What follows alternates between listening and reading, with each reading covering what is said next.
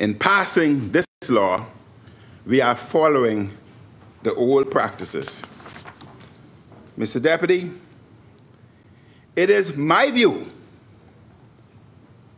and I stress, it is my view, that the Bahamas should fully legalize cannabis for commercial and recreational use. Uruguay, Canada, and Thailand have fully legalized cannabis. Several other countries have legal regimes with full implementation pending in various ways. Uruguay in South America was the first country to fully legalize cannabis in 2013.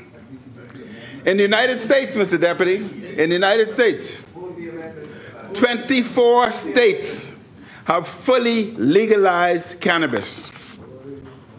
And medicinal cannabis is legal in 38 states in the US.